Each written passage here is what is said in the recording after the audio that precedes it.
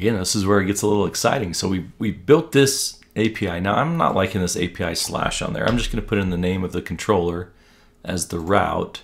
Let's try running this again and make sure we got it. I mean, it doesn't hurt to have it on there. I'm getting annoyed typing it. So Marriott food, and it goes and builds this data for me that I can now use down on the React side.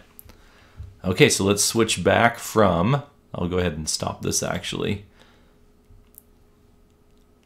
and come back to VS Code, where I'm going to edit my front end. Now, by the way, if I go into the backend folder now, it's got all this information in here, and I can go in and edit right in VS Code. I can edit my controller. I can make changes. I can do what I want to here. And so, and it's asking, do you want to install the recommended C# dev kit extension? Sure. So let's install that. If you don't have it already, then that'll allow us to write code better in Visual Studio Code. But now we can edit right in here things that we want to. Just that Visual Studio has some features that make it nicer for things like bringing the packages, or you know, a lot of the interface, the debugging tools and whatnot, are nice in that environment. Oh, this is more complicated than what I thought. I thought this was going to be an easy thing. No time. We have no time. All right. Do that on your own time. All right. Okay. Let's go in and I'll continue editing in Visual Studio itself, but you can set it up so you can edit right here in VS Code. So we've got this data being spit out of our website. Let's go ahead and make it so our React app can capture that data. Now, one of the things you might be thinking to yourself is, if I want to go print this data out, so let's say I'm going to create a new component, and this one is going to be my food list. So I'm going to come, let's close this backend folder or minimize it. And I'm going to come into my source folder and I'm going to create a new file. And maybe I want to keep everything relative to this food idea in its own folder. I can come into the source folder and create my own food folder. So then in here, I can right click and create a new file. And I can say, I want this to be my food list component of this website. So foodlist.tsx. All right, so I've got my food list here that I'm going to go build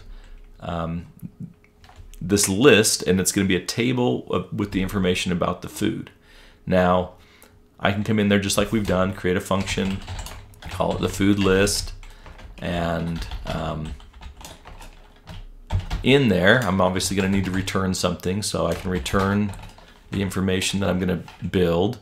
And then at the end of all of this, I want to make this component something that I can use the tags around, the angle brackets, just like we did with the header in the app. So here I have the header in the angle brackets. And so in order to make it be able to do that, I need to have this statement in after the function saying export default food list. So then we just need to determine what goes inside these braces. What is it that we're actually going to return in this food list? Well, what I want is, for one, now again, we can use these fragments if we want to. We can use a div, but what I want to have in here is the first part is going to be a div, and we'll use the bootstrap grid is the word I was looking for.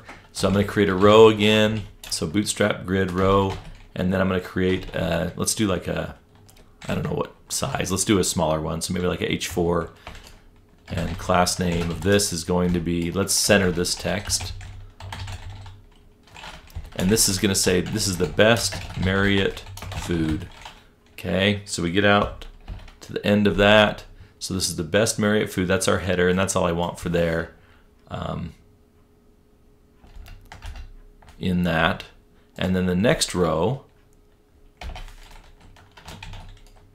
then I'm going to put in this table, or not the next row, but I'll just put in the table. And the class name for this is going to be a table, and then I think we've done a table bordered. We can make this look better once we have it set up. Okay, so get that set up. Here's the table. And these are both elements that are inside these React fragments. And so my table's going to have a head. And inside that head, I'm going to create a little row here that has the table headings. So the table headings, I'm going to say, well, first of all, they don't need to know what the ID is. We don't typically print that out in the table. But I want to know what is the event, so the event name. And then we'll have a row with the vendor name. And then we'll have, not a row, but a column. And then a column with the food rating. Okay, so we've got this information here. And then after that, we can come in after the head. And we can put in our table body. And in our table body, this is where we're going to go pull the data. I'm not going to put anything in there for a minute other than saying we're going to have, well, I won't even say that. So let's leave that. Let's save it. Let's see if it likes it okay. And sure enough, it likes it okay. So let's go into our app then. And after the header, I will add in the food list item. And I do that pretty much every time without putting the backslash in, and then I have to go delete it out. So anyway, let's do that self-enclosed tag. We don't have to, but it's good to. Okay, so it doesn't know what food list is. It's not defined. And that's because it's not in the, we haven't imported like we did with the header tag. Now, if I come to this and say, let's view the problem, whoops, let's go to the quick fix. It says, well, do you want to add an import? I found one under food list, and I say, why, yes, thank you. So it'll go grab that information, and now when I save, then it's going to pop this table into my app. All right, so we've got the table here, but the question that might be on your mind is, in the last, as we built just ASP.NET apps, when we went to go print out this list of food, then we would have put the fields in there, and we would have said ASP4 and then the name of the field, right?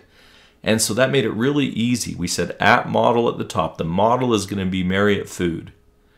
And what we want to do here is say this one is ASP4, or actually, I guess we did the capital M model. The ASP4 was on a form when we were submitting, which we'll do later. But this is a capital M model. We would say model dot event name, model dot vendor name, model dot food rating. So how do we bind